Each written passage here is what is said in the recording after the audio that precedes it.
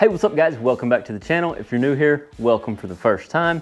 In today's video, we're going to find out how the feeding of the no climb is going to work in these corner pieces that we put in last week's video. I'm super excited to start stretching some wire on this job. We're going to do a little test run, as you'll find out here shortly. If you don't know what project we're working on, there will be links of previous videos of this project in the description of this video, so you can go catch up. But in short, we are working on roughly 300 foot of 2 7/8 post and 2 7/8 top rail, and we're going to be stretching 2x4 no climb or horse fencing along the majority of this fence. I've also got some exciting news for those of you that have been waiting on the pipe fence course to open back up for enrollment. It is now open for enrollment. It'll be open from today, September 23rd, through October 5th, that's a Wednesday. You can find the course at aroswelding.school. Also, if you're new around here, or maybe you just found the YouTube channel, just started watching some of our videos, and maybe you've seen the gin pole, the A-frame, or maybe even the soapstone I use, you can find digital prints of the A-frame, the gin pole, the gate jacks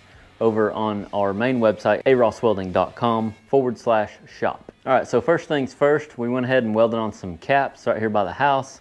Made sure and had our plywood up against the window here, that way we didn't get no sparks on the freshly new window on this freshly built house.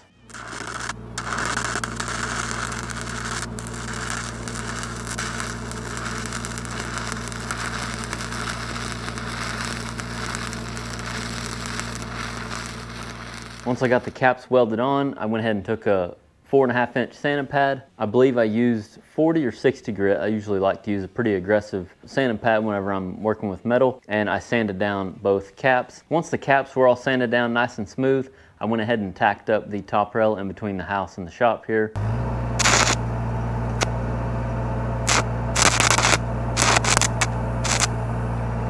Come on, man.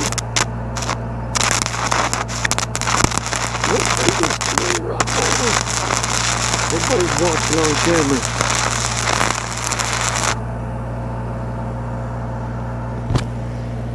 Did you realize?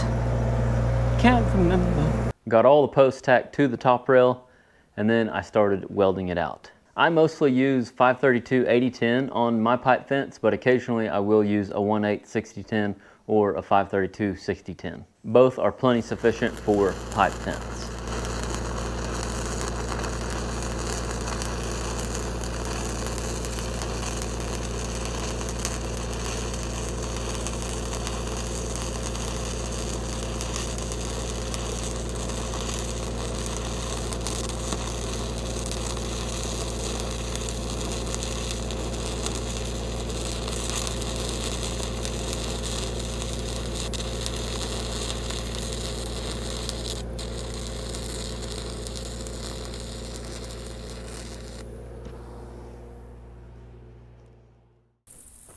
This section is now ready for no climb.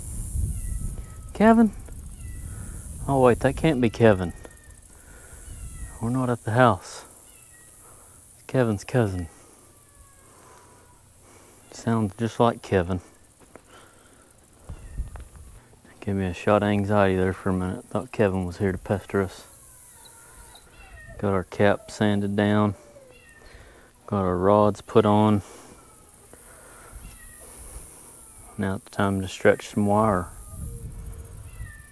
All right, here I'm getting prepared to stretch this wire along the barbed wire on the back side of their house here. I built this little hoodus, if you will, to hold this roll of no climb. And as you can see here, I tacked some square tubing on either side, and I ran some pipe through here. And the idea was to have two people and use the pipe to lift it up into the receiver. But on this particular day, I was by myself, so I had to manhandle it and get a little aggressive with the roll of no climb.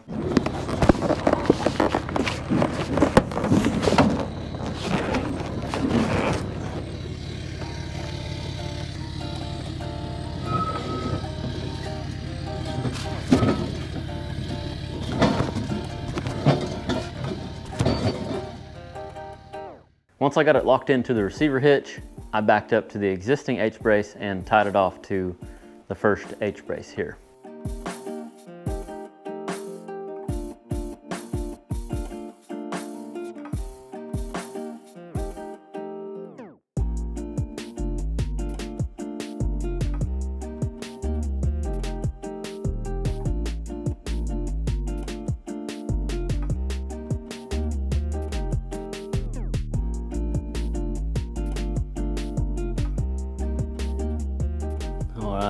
that we got her tied off down here, it's time to take off driving. See what happens. I'll probably, I'm guessing, maybe halfway or so, pick it up, kind of keep it stood up and halfway wire it to the barbed wire fence here just to kind of keep it standing up and continue to drive. I'm not really sure yet how it's going to go. Only one way to find out.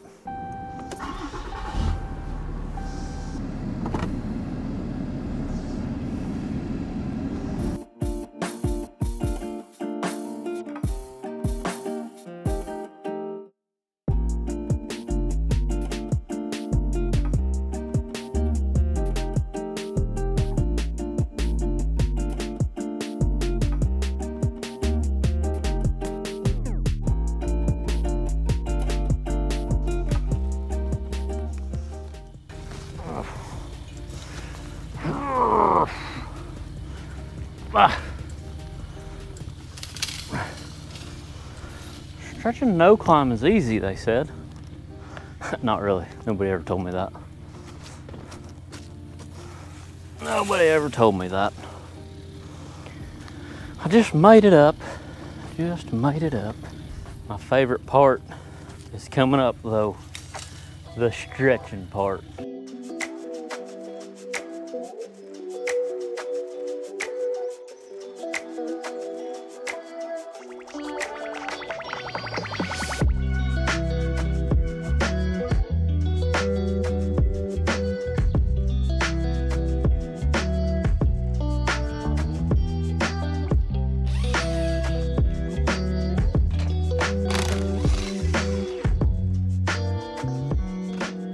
So this is the first time that I'm using this little apparatus to stretch this wire. It's a real basic idea. An even more simpler idea would be two 2x4s with holes drilled in and running bolts through, which you'll see us use later on in the video to stretch the 5-foot tall no climb versus the 4-foot section that we're fixing to stretch with this new Hootis that I've got here. I'm excited to try it out. One of the things that I like about the way I built this stretching apparatus out of metal versus the wood is I just took and tacked the bolts on one side, that way I wouldn't have to hold the wrench on that back side. So all I have to do is take my impact and run my nuts on and off of the bolts. So it's just a little bit quicker. But the 2x4 with holes drilled in them works just as well. Also, it just takes a little longer and it's handy to have an extra person on the other side.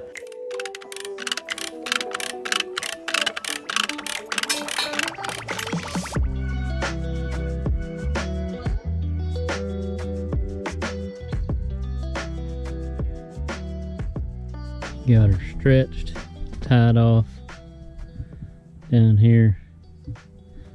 Went ahead and put some clips right here. Another satisfying situation. I wanted to use this section as my test run with my new stretching tools that I built. It worked pretty good, pretty happy with it. The only thing I would have done different is I would have put it in the opposite way to where the bolt, the piece with the bolts that are tacked into it was just the opposite of the way I had it, because it was kind of a pain to get it out from between the barbed wire and the tight no climb fence. The good news is it's good and tight, but that's the only thing I would have done different. Other than that, it worked pretty good. And then I started to use clips to hold this no climb up, like regular T-post clips.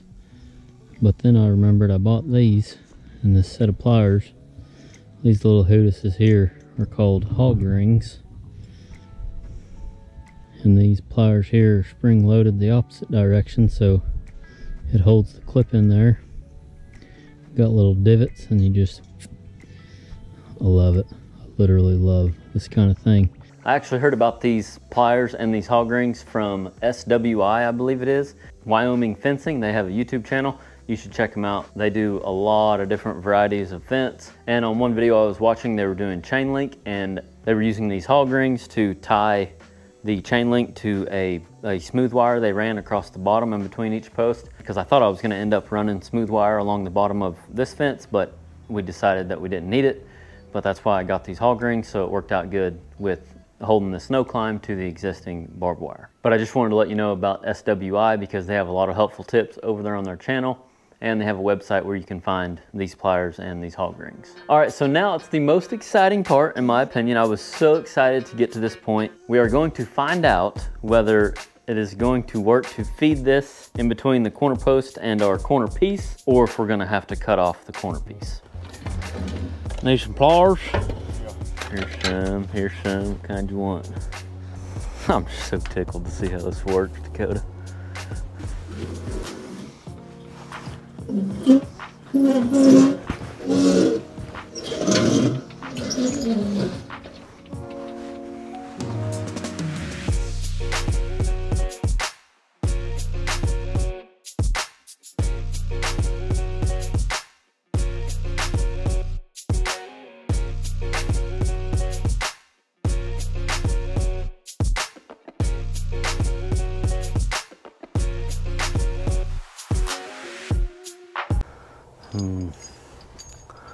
Might be changing my mind, Dakota. I don't know.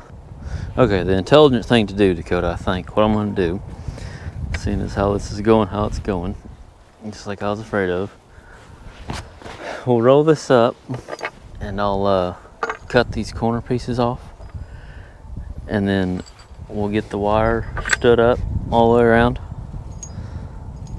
and then we'll put the pieces in. Dakota and I gave it our all. Bless Dakota's heart for putting up with my stubbornness, because really and truly, after I started tucking it through just a little bit, I was like, man, this is pretty dumb. You know, I was thinking in my head, but I'm real stubborn. I'm like, this has got to work. And like I talk about all the time about learning, before I changed my mind, I had already thought about if I had different tools and had longer cables and stuff, I could have put the board on like I was fixing to do. I was actually fixing to put the board on that we're gonna use to stretch this wire. And if I had long cables, I could have, or equipment here, I could have hooked onto the equipment and we could have actually kept pulling it through.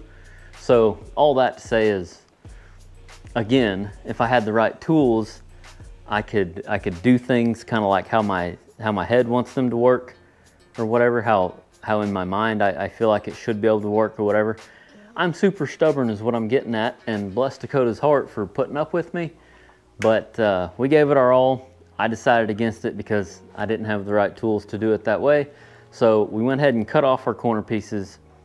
I backed up in a different area, that way we could take off stretching our wire down the longest part of this fence, and then stretch it along the shortest side here where we started to begin with, and then weld our corner pieces in, and then go down to the other end, tie it on, and then start to stretch our fence. So luckily we were still able to use our corner pieces, use the same design that I was hoping. We just had to go about it in a different way.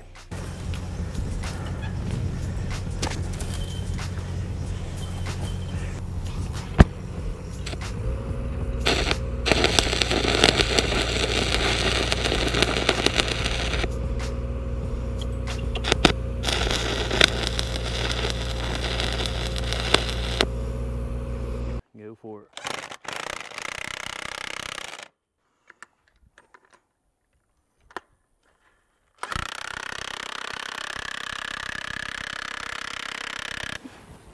Heck yeah, dudes.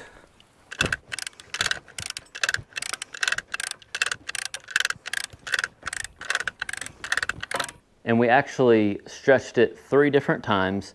Once we got our corner pieces welded in, we went back towards the house, just around the first corner, put our board on, or no, we went halfway in between that long section, the longest section. There's a 130-foot section of main post and top rail here. If you missed the previous videos, we went to roughly the middle, maybe a little bit less, put our board on, stretched it, welded our clips on, and the clips held the wire tight up to that point, and then we moved our board down one more time, I believe. Yeah, one more time before our final time. A total of 3 times. We put our 2x4s on, stretched it, welded our clips on, moved our 2x4s down, clamped the wire, stretched it, welded our clips on, and then we did it one more time to the very end, and then it turned out pretty nice in my opinion.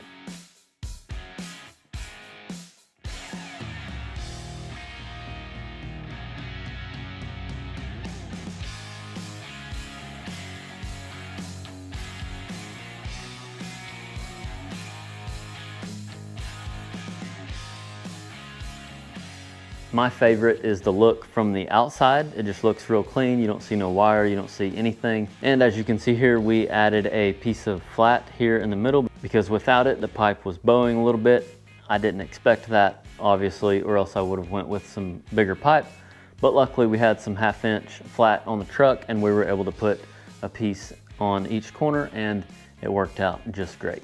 Super satisfying. It feels good to have this main section of fence all stretched. Something I would do different next time is I would pay closer attention to keeping the wire plumb, if you will, because around some of our posts, the wire, you can tell it's like at an angle.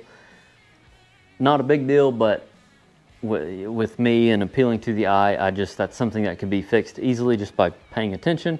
And so if I could do it again, I would make sure the wire stays as plumb as possible. Thanks for joining Dakota and I today as we continued making progress on this fence project. Don't forget to check out our website, arosswelding.school, if you're interested in the pipe fence course, and our main website for any helpful resources, digital prints, soapstone, or anything else you may see us use in our videos, arosswelding.com. Hope you have an awesome weekend, and remember, learn something every day.